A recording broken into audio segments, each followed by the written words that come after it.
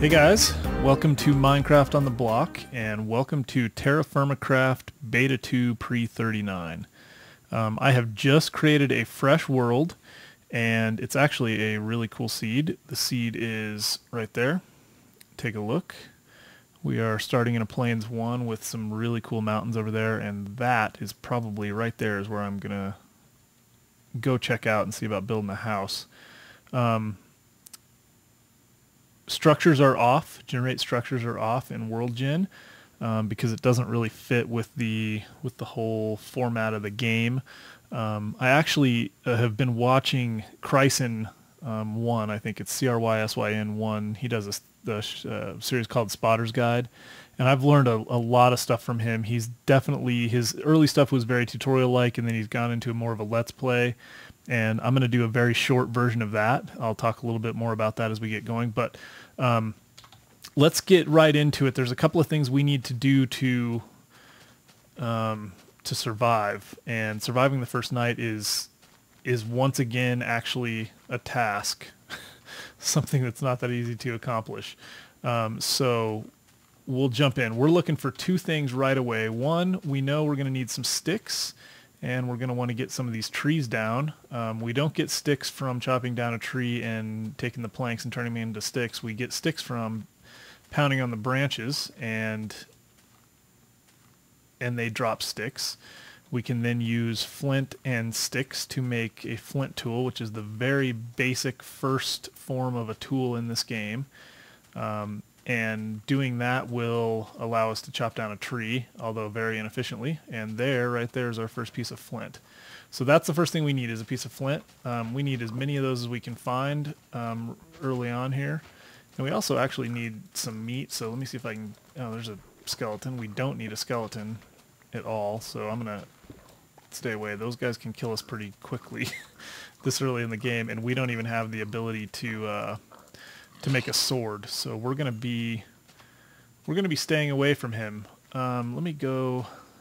I would also really like to get 3 pieces of wool, and it looks like I can, so we'll get that quickly as well, and we'll try to get the basics for surviving the first night done here quickly. It's once you get, if you can find some flint and some sticks and some wool quickly, the first night becomes less of a problem. If you don't find a lot of those things right away and you can't manage the time early on, it actually can be tough to even get through the first night. Like I said, you can't even make a stone sword. We have to actually do things a lot more deliberately. So I'm going to talk about that. We're looking for flint, sticks, logs. We'll turn those into planks. We'll get a... Ooh, we also want some chickens, so I'm going to go ahead and take care of those. We're going to want the feathers and the meat, obviously. The feathers will be used for quite a few things. One, if we can get lucky and get some string, we'll make some arrows, but we also need it for a couple of the things or at least one of the things we have to build at some point. And yeah, let me see. So I know I'm a little scattered because this early on I can't just do too much talking until we get rolling. Once we get ourselves established, I'll do a little more talking. This is actually a little bit rare to not find. Well, it's not that rare actually. I have had spawns where I don't find very many pieces of flint early on, and this is definitely one of them. You saw that those little stones on the ground, when I knocked them out, they yielded flint, and that's important. I'm going to go ahead and start getting some wood. We can at least get started.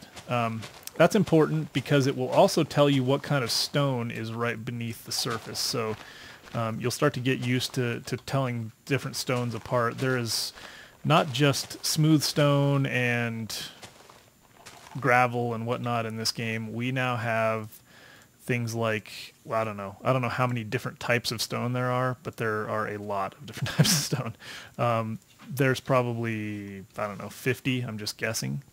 Okay, so you can see that if I was to punch this tree right now, I would not actually get anything. I can break it all the way down. It's just going to stay, and then it would just reset. I need a flint tool, which I made with a stick and a piece of flint. This is the very basic tool, like I said, the most basic tool in the game. And when we break down a tree, we get logs. Now that's white cedar. We'll go into what that means for our future. before too long. But I'm going to go ahead and get a little more white cedar because you can only stack them in stacks of 4 logs. It's good to try to get the same kind of trees early on if possible so that you can kind of manage your inventory a little bit better. As we talked about before, we need to break the branches to get the sticks, which is what I'm doing right now. And we're going to get as many of those as we can early on. Normally I would just chop down the tree if I had a lot of sticks, but we don't have a lot of sticks. So when you chop down the tree, the leaves just go away. All right, that's probably good on tree right now, on logs. We are going to need more, but we'll come back for that. In fact, I'm going to go ahead and get this one as well.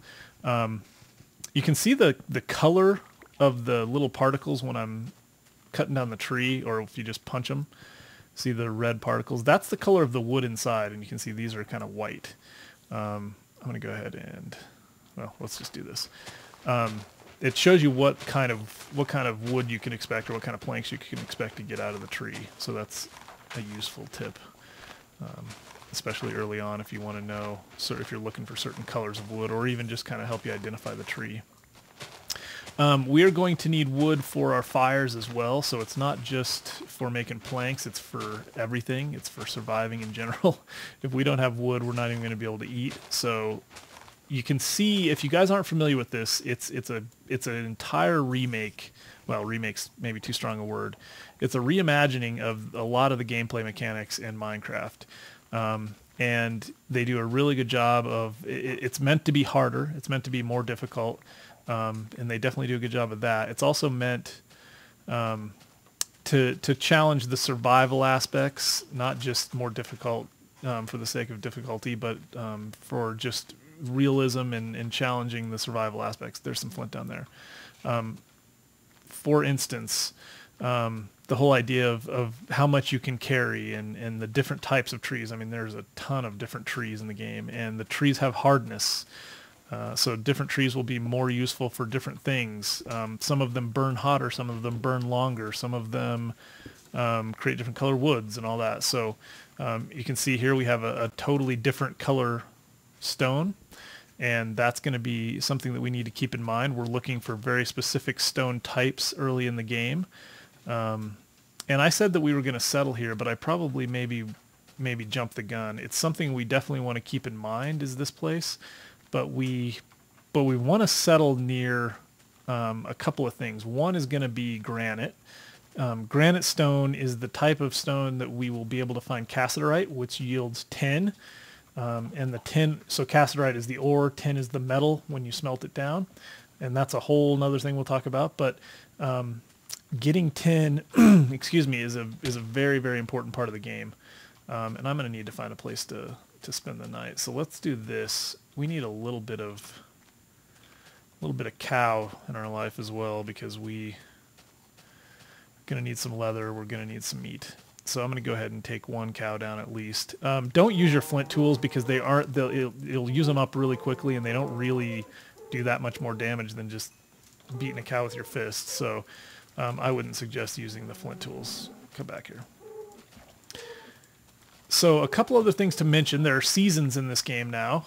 If you guys have watched my previous versions of this, whoa, oh, okay. So I'm gonna go ahead and eat a piece of raw beef, and then we'll get set because I'm dying of hunger. Let's go ahead and just find a spot to stay the night. Yeah, what was I saying about, if you've watched the previous episodes? Yeah, you'll know that there's a lot of updates since then. These trees, for instance, this is something we're going to get into a little bit more. Those are fruit trees, and right now they're not blooming because it's not the right season. If we hit the N key, we'll get the calendar.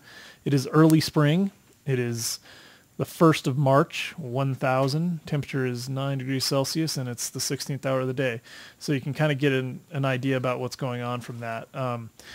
That will, as the year progresses, the seasons will change so much that everything will start to bloom and produce fruit and whatever they do, as well as snow and temperature changes and things like that.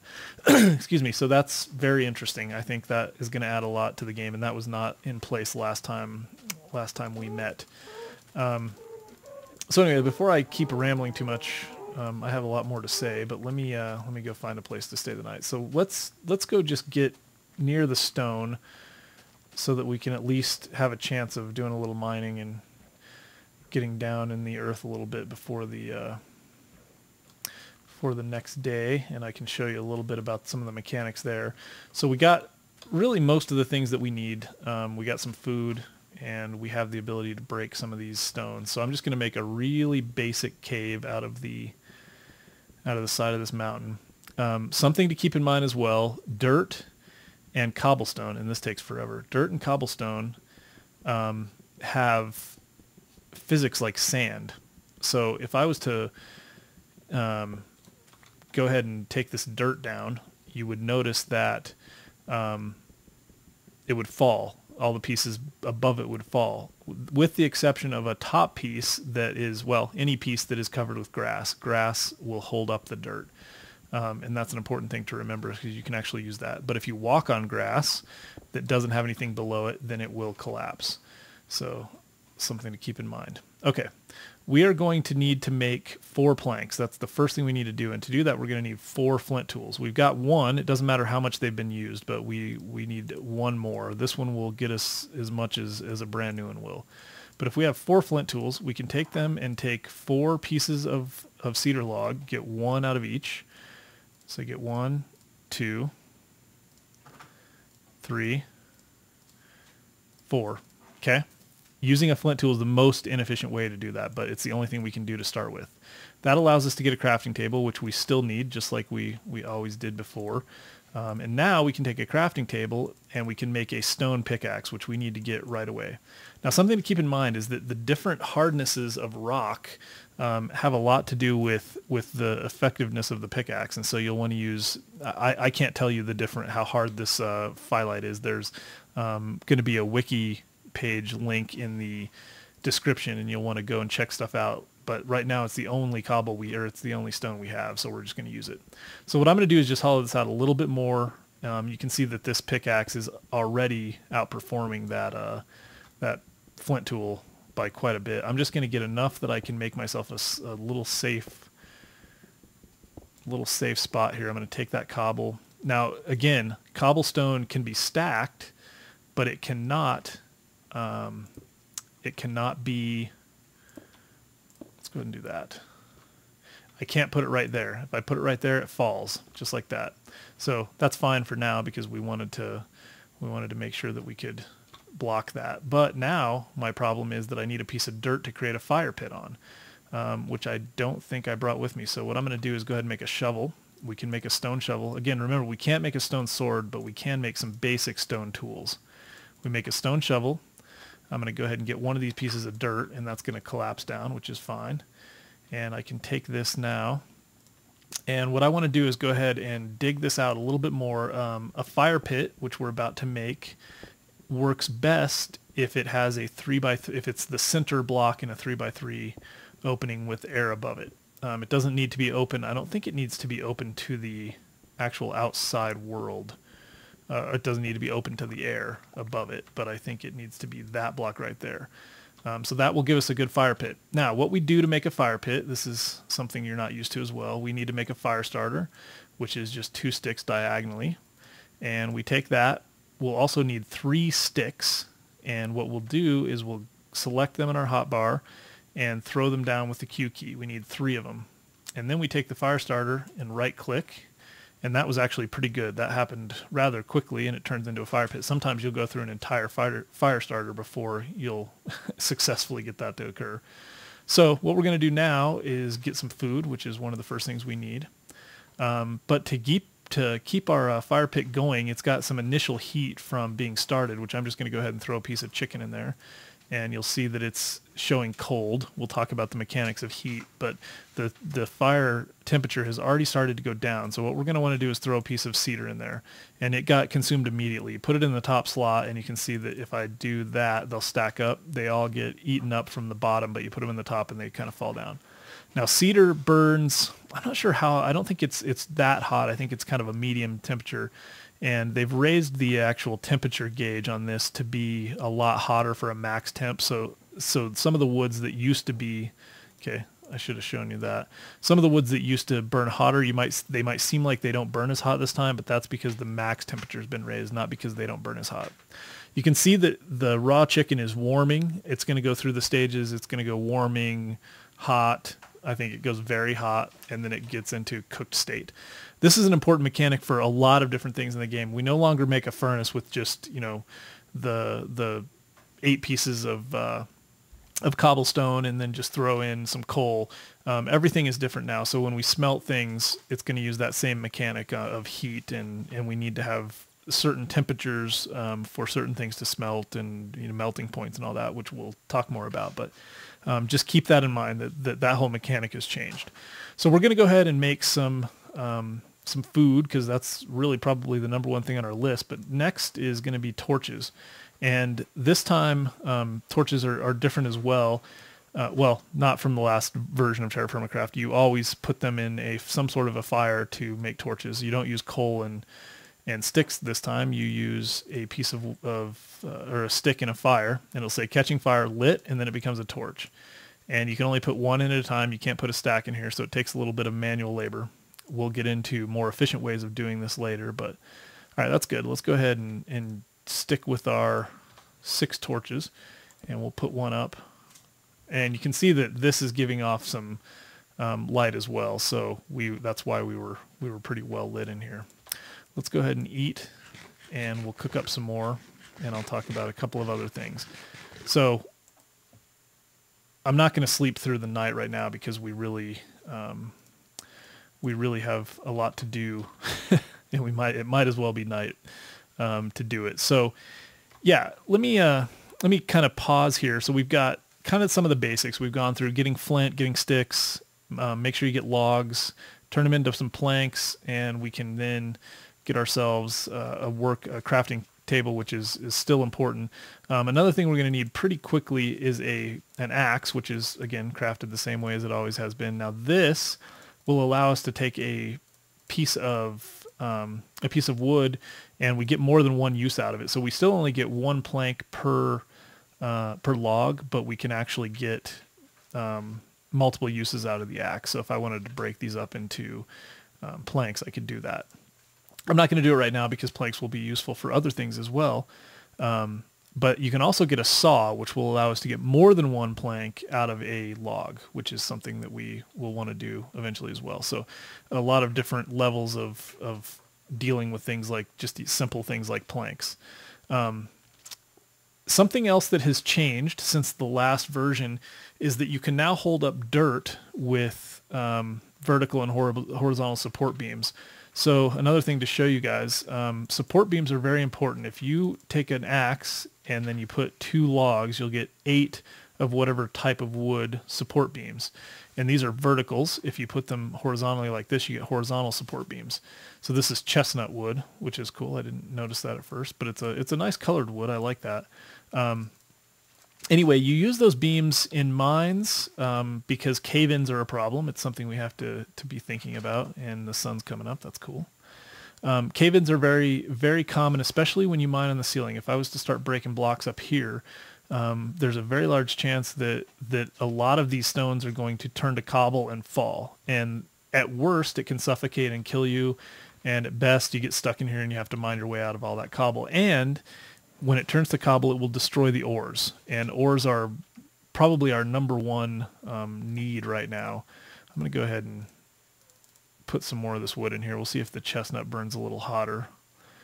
So anyway, you want to be very aware of cave-ins. It's okay if you're digging down. You have a lot better chance of avoiding cave-ins, especially if you're only digging like a 1 or 2 wide tunnel. If you start digging up, you have problems.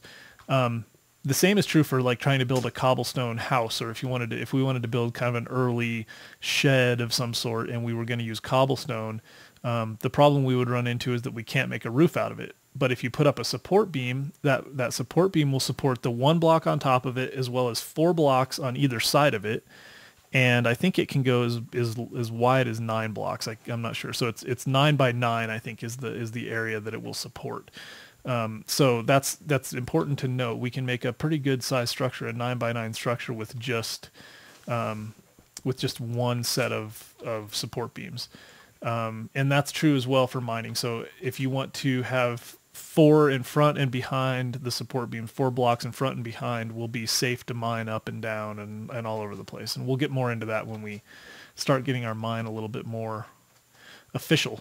Okay, so let me take a break here and talk about, I actually started another version of this series, and I recorded a few episodes, and I decided to actually start over because there was 2 things. One, I was originally going to just do it in kind of a like a spotlight, where I just was gonna, didn't seem like it burned that much hotter, in a spotlight where I was just gonna do maybe a couple of episodes and kind of show you guys what had changed. And then I was gonna lay out some goals and try to, you know, maybe get a few things accomplished. But then when I started playing with that attitude, I wasn't really doing it justice. I wasn't, for me or for you guys, I don't think I was really, I wasn't putting a lot of effort into the builds or a lot of thought into things. And there was so much that I didn't know, and there's still a ton that I don't know. I am by no means an expert on this. I will be learning with you as we go, but I have learned a little bit ahead now, having gone through that. And I just really wanted to approach things a little bit differently. So what I'm going to do is turn it into a little mini Let's Play, just a small series, so that I can kind of get this out. Something else to keep, or maybe that I want to tell you guys, is that I'm actually going to be focusing pretty solidly on a new 1.3 Let's Play, starting as soon as this series is out, and I'm actually working on it right now. And everything else is going to be suspended for a while, probably for a month or 2, while I get that series really going. I'm going to focus on it. I'm going to try to increase the quality of the episodes and consistency in length and consistency in posting, and I'm going to try to get a single series really nailed down, and then I'll start adding things back in. So this is going to be the last kind of little mini series thing that I do before getting that going. So anyway, this will probably be somewhere between 6 and 10 maybe episodes, and what I'm going to try to do is build just a nice house, get a decent set of tools, get far enough down the road that you guys kind of get an idea of what the series or what the mod is about, and what, you know, what it's capable of. It's not really a good time to start a Let's Play that's going to go for, you know, 100 episodes, because the game is changing so much so often that it's kind of cool to just take a snapshot, play through it, you know, a significant amount at a time, but not really dig too deeply into it, because you really want to, if you're going to put a lot of effort into a world, you might have to regen that world on the next update. You just don't know. And it's getting more and more stable. He's doing a good job of keeping a lot of things as far as world gen stuff in the game that doesn't even necessarily have a use yet, so that he can, you know, add things in and not have to do world gens. But right now it's still the point where that's a possibility. So anyway, I'm going to probably do that. So the other series that I started, I didn't have the quality that I wanted to see in my builds, in some of the way that I approach things, and I want to think about them a little bit more deliberately. So I also, like I mentioned, watching Chryson's Spotter's Guide, learned a lot from his stuff. I would suggest that you go check those out as well. Hopefully you can watch both the series and enjoy them, but I will get some tips that I've taken from him I will pass along, but there's a lot of stuff that he has as well. So it's going to be a short series, but I want to make sure that it's complete. So anyway, let's do this. I'm going to take a quick break and evaluate what I want to do next. A couple of things you guys really need to know about is mining and how to go about that. So I want to gather a few more resources, get ready. I'm just going to gather some wood and some sticks and maybe even a little bit more cobble, and then we'll do a quick tutorial on kind of how you go about mining and how to start doing that.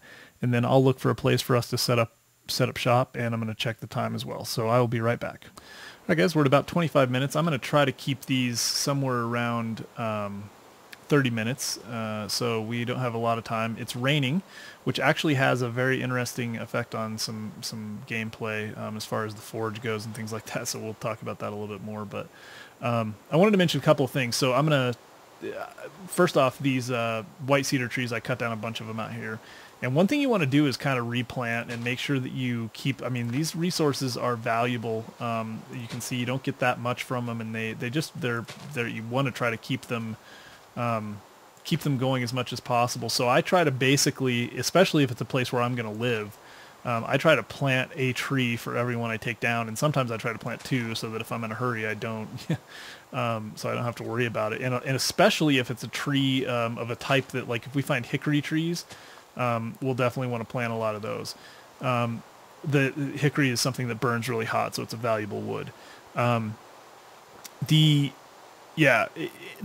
will grow at different rates as far as I can tell. I don't know that for sure, but I think that some trees grow faster than others. That's not a very good place to plant that one. Some trees grow faster than others, and some don't produce saplings at all. Some of them have more rare saplings than others, like a sycamore, I believe. No, I think it's a sycamore, or sequoia, actually, I think, is the sequoia doesn't produce any saplings. They're giant, though. So if you take those down, you're not going to get them back. So just some interesting things to think about. Another thing I was going to say is that fire is affected in this game by altitude. So the higher you are, right now we're at 152, which there's also a little bit of a weirdness going on. I'm not sure exactly what it is, but the median level is, it seems like it's higher. I don't know that sea level is actually 60 whatever like it normally is. Either that, or there's kind of mountainous areas like what we're in now that just start higher. So if we get down to sea level, we would be like 100 blocks lower than we are right now, which doesn't seem right. So anyway, I think this is kind of a median. This is kind of a median height. The higher you are in the world, the hotter your fire will burn. And that's important because you can kind of get away with smelting some ores in a fire pit that you might normally need a bloomery for. And we'll talk a little bit more about that. But right now, one of the things that we need to do probably most is get ourselves a prospector's pickaxe. And that is basically a pick and an axe together, excuse me, in this shape right here. And that creates us a stone prospector's pickaxe. Now, this is important because a couple of things. Finding materials or finding resources in this game can be difficult, like finding hickory or finding specific types of ores, or finding clay, which is something we're going to need pretty quickly. A lot of times you don't find it all of that easily, and then when you do, you find a fair amount of it. So one of the things that I really like, that I just think is really cool, is the idea that when you find, let's say we find cassiterite, and we need that for tin. It's a very important thing to us.